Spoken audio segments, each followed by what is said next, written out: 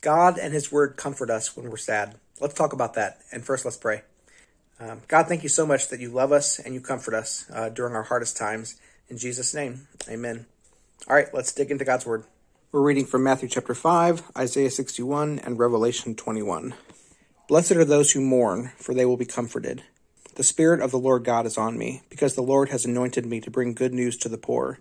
He has sent me to heal the brokenhearted, to proclaim liberty to the captives, and freedom to the prisoners, to proclaim the year of the Lord's favor, and the day of our God's vengeance, to comfort all who mourn, to provide for those who mourn in Zion, to give them a crown of beauty instead of ashes, festive oil instead of mourning, and splendid clothes instead of despair. And they will be called righteous trees, planted by the Lord to glorify him.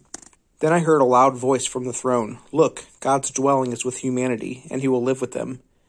They will be his people, and God himself will be with them and will be their God. He will wipe away every tear from their eyes. Death will be no more. Grief, crying, and pain will be no more, because the previous things have passed away. This is simply a great promise from God's word.